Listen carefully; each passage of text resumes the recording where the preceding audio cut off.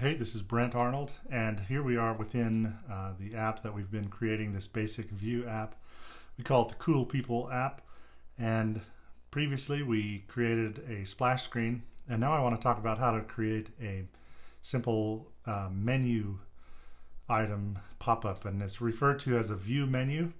And the view menu, if you're familiar with Android, the hardware buttons, looking over here at the phone, notice if I press this button here, we get a pop-up of a menu, and we can emulate that within the app. And it's a part of the view object. And so here we're at the view navigator application, but I want to go to my first view. And so part within the view object, I can create my view menu items. And to do that, let's go ahead beneath the script tag. We're going to add another tag called view menu items with an S, and this is an array of view menu items, and so these represent buttons, and we're going to give these a label. And so, for example, a lot of times you'll see something like you'll have an add button. So in our case, you know, if we have a list of cool people, and we want to add to that, we can put that in our menu. Another one might be something like delete. So let's say that person, you know, we no longer like them, or perhaps they're Osama bin Laden and they've just been killed. Then you could go ahead and delete them from your cool person list. Of course, if he was on your cool person list, I would be a little worried. All right, so view menu item, and oh, there's always one that says, you know, like settings, right? So let's go ahead and save this, and let's run it and see what happens. Go ahead and click run. And if you haven't done it before for this session, go ahead and click run on the device. And I'm going to look over here and notice that again, when this loads, we've got our cool splash screen. And now when I press the menu button, oh, I didn't press it, my bad. There it is. Notice we have our three items. We have add, delete, and settings. Now, if I press away, it'll hide the buttons. If I select one of them, it will do something. Now, it didn't do anything because we didn't set it to. So go ahead and exit the app. And notice what we would do is back here in the code, of course, you could do things like add icons, you know, so you could have pretty icons like the other apps do. And so you do that here, but for our purposes, we want to just add a click event. So go ahead and choose click. And we won't generate a click handler. Let's just create our own. We'll call this handle menu clicks, and it'll just pass in the event. Go ahead and save that. Now, of course, it's going to give me an error, and the error is because I haven't defined it yet. And that's okay. So within our script tag below these other functions, we're just going to say private function handle menu clicks, and it's going to take, we'll just call it a mouse event because that'll cover everything.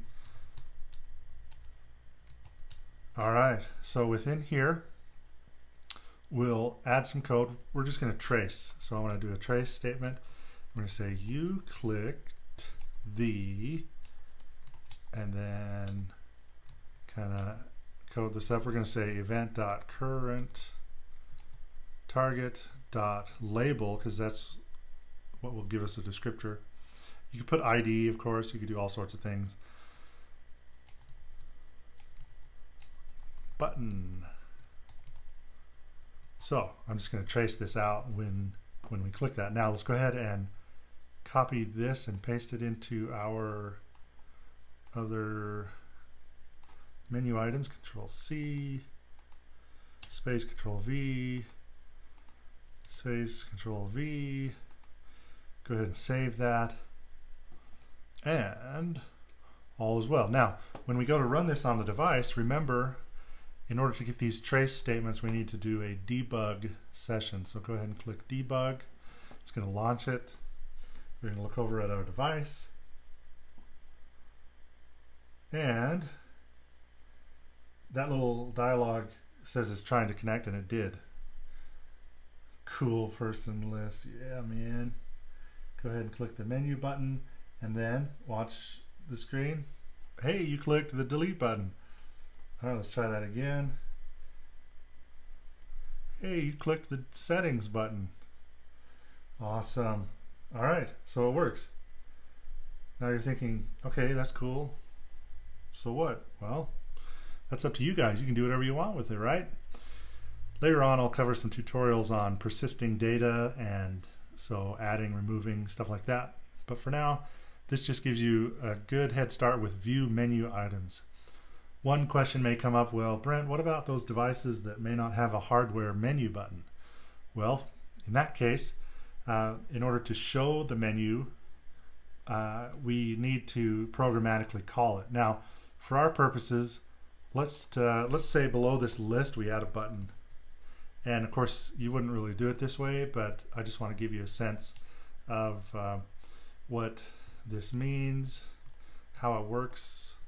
And so, for example, we'll just call this open menu, and then we'll have a click handler, and I'm just going to do a quick and dirty. We're going to call, basically we're calling the root view navigator. Sorry, boy, I can't spell if you paid me. Top level, and then the property is view menu open, and we want to set that to true. All right, then we close that button. Let's go ahead and save that, and I can go ahead and stop. This was a previous debug session, so we'll stop that. Let's come over here. Let's debug it one more time,